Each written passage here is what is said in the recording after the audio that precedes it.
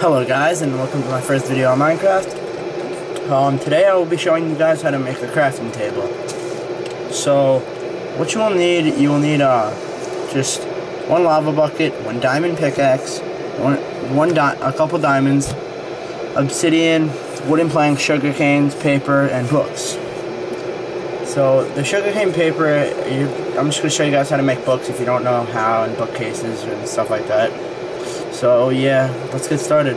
Okay, so first, what you'll need obsidian, my bad. So you just take lava and just put it in a ditch or something. And then you need a water bucket, so just find a water bucket. I'm in creative mode right now. I'm not on survival because something happened to my survival mode, so I had to delete it, so I have to start all over. So I'm just showing you guys quick and creative to get started. So then you put it on the side right here, or right there, just to make obsidian. So you just put it, let it go over. And then, of course, if you were on survival, your bucket would have emptied. But I'm on creative, so it didn't. So, and then to pick it up, just do the same, just go over to it where you clicked, and then right click like you would put it down, and then you pick it up. So then, diamond pickaxe, you need to break the obsidian. It's the only thing you could break obsidian with. So yeah, that's what you need. Oh, fucker. But I am in creative, so like I said, it would break easily. So then you get obsidian. So then you go to a crafting table, and then you take the sugar cane to make paper. You do it 3 across, and then you have paper. To make a book, you do it 3 up, and then you have a book. You do need 3 books for 1 bookshelf, so I suggest you do that. But I'll show you at the end for the bookshelf. First, let's make the enchantment table. So the enchantment table layout will be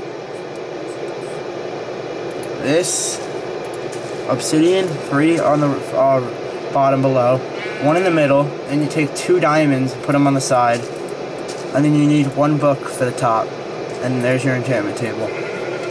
So, but then if you want to make a large enchantment table, to make see, if I put this in, it's just a small enchantment table, you can't go over maybe I think 7 or something. But then if you did make a large enchantment table, it'd be easier. So then to make a large enchantment table, that's when you need the bookshelves. So to make a bookshelf, all you do is 3 books, and then wooden planks, the rest, and then there's your bookshelf. So you could just keep doing that, and then, whoops, my bad. And then you'll eventually have a bunch of bookshelves. Let's just go 7 to make sure.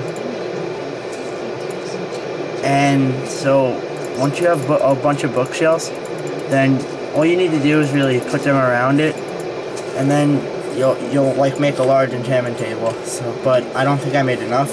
You need a lot to make a large enchantment table. I don't know, but I usually cover it up like that. But you can make bigger space. I don't like how small it is right now. It feels too small. And I think it will be large. So yeah. Oh, never mind. Nope, it's not large. I think it has to be a little bigger. But yeah, that's how you make bookshelves. So let me just spawn some bookshelves because I am in creative, so I don't need to make a bunch of bookshelves. Alright, so then you need to make it large. I think that's why it didn't really work.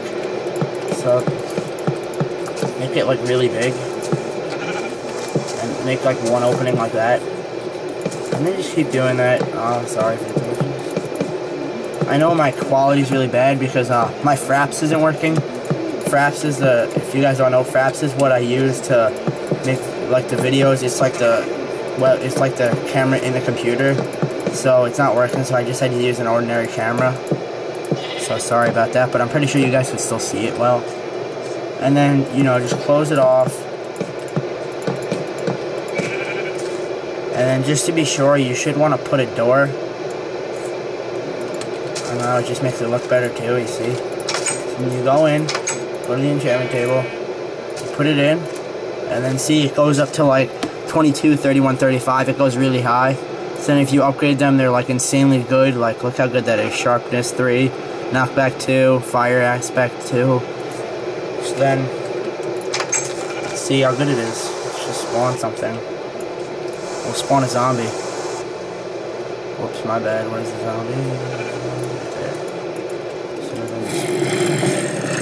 I don't think I'm... Yes. Alright, now it's spawned. See him, makes him go on fire, and you kind of kill them in one shot. Or two. So, they're highly effective when you make them like that. That's what I like about them. So, yeah.